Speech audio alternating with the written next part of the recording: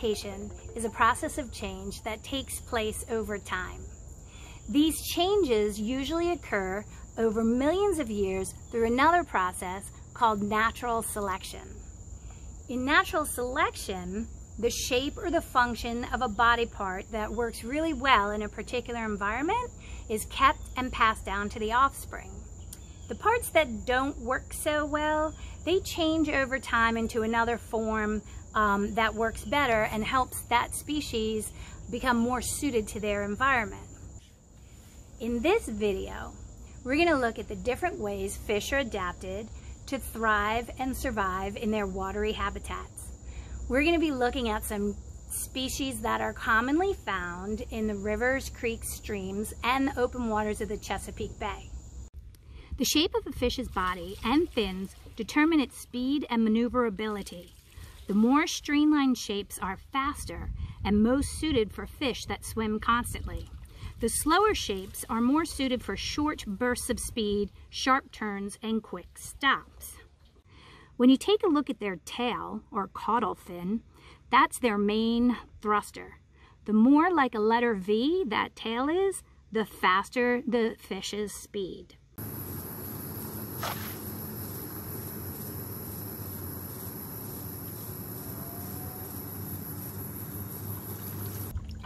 The first fish I want to show you is this white perch. This is a really nice sized fish. The white perch are pretty common around here.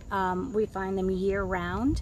And you can see some really good features on this fish. Number one, this perch has a big giant mouth and can swallow pretty much anything it wants to eat. So that fish likes to eat grass shrimp, minnows, small crustaceans, things like that.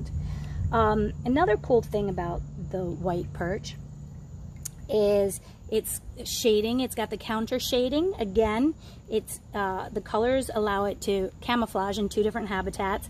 So if you're looking down into the water, this fish is going to blend with the darker water or the darker bottom. And if you're looking underneath the fish is blending in with the light coming in from the sky. So that's the counter shading we see in a lot of these fish we're going to check out. These white perch are commonly found in the rivers, creeks, and streams. They can deal with some salinity. You'll find them in different parts of the bay. But the thing about them is they don't have a really big migration, so they tend to stay in an area. So this one is a couple years old. And the cool thing about that is if this fish has been living in Meredith Creek for 3 to 4 years and it looks this good and this healthy, that's a really good indicator of the water quality or the health of the water here, that it's able to support this fish for so long. And look at that dorsal fin. That is a really spiny dorsal fin. So that's going to make it really hard for predators to eat them, or even if a bird comes with its talons to grab them, those are pretty sharp, pretty pokey. So that's a really, really good survival technique. And again, I just want to look at the mouth of this fish. The younger ones, the younger white perch, tend to eat insects, small crustaceans, small fish. And then as they get bigger, they eat bigger things. They eat bigger fish or crabs. And some of the really big perch will eat little menhaden or little forage fish. It's a real pretty fish. All right, put your back in there. So I want to take a quick minute and check out this spot. If we look at this little guy, he's got a false eye spot. That's where he gets his name, and that's to confuse predators. He's got some striping, and that's going to blend in with the light coming down through the water. His mouth is turned downward, so he feeds. It's pretty big. It's a pretty big sized mouth. And he feeds down on the bottom, slurping up worms and little shrimp and amphipods, things off of the bottom. He's dark on top and light on the bottom. So again, that's that counter shading that's going to help him blend into two different environments. And he's got a spiny dorsal fin, and he's got not too much of a forked tail. He's got a little powerful tail, and that's going to keep him down on the bottom while he's looking for those worms and those things that he wants to eat. We're watching here a young American eel, and I can tell this is a fairly young one because she's little. She's about maybe 5 or 6 inches long, and when they're fully grown, they can be close to 5 feet long. But you can watch, she's been in and out of that oyster shell a couple of times. She's looking for a place to hide. Eels are super cool. They are actually a catadromous species, meaning that they live their life in fresh and brackish water, and then they go out to salt water to breed. Unlike things like salmon, which do the opposite and are anadromous fish. So all of the American eels will go out to the Sargasso Sea to breed, and then the babies will make their way back up streams and rivers. They're mostly nocturnal. They like to hang out down near the bottom.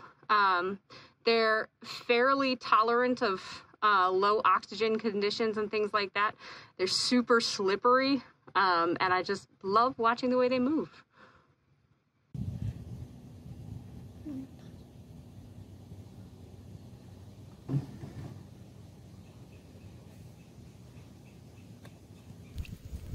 I have another little spot here, and I wanted to see if you could see the lateral line.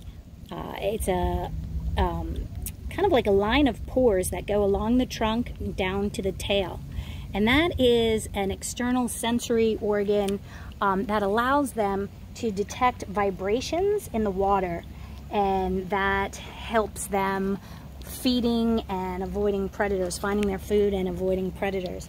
The perch, you can sometimes, oh yeah, if I tilt them like that, you can really see that lateral line system. So that's an extra sensory organ that they have, or system. These guys are a favorite food of some of the other fish that we've seen. This is a little juvenile menhaden. They're in the herring family, but this little fish, you can see it's very silvery. It's got that counter shading. It's also got a false eye spot. This type of fish is a type of fish that a lot of other things depend on for food. They're a very oily fish, and they're a really good source of protein for a lot of different birds and fish in the Chesapeake Bay watershed. There are a variety of ways that fish have adapted for feeding. So you can learn a lot about a fish by looking at the position, the size, and the strength of a fish's mouth, or the strength of their jaws. So by looking at this little menhaden's mouth, if I can get him to open it, we can figure out where in the water column he's feeding and what he's feeding on. So his mouth opens straight forward, so he's headed right towards whatever he's eating, and it opens pretty wide, and he is a planktivore. He's got these gill rakers inside there, and the gill rakers are like little combs, and they're going to comb the plankton out of the water. Fish are designed to feed at different levels of the water column and to eat different types of food. So the fish mouths come in a variety of sizes, shapes, and orientations. If we take a closer look, we can learn a great deal about what and where a fish eats by looking at its mouth.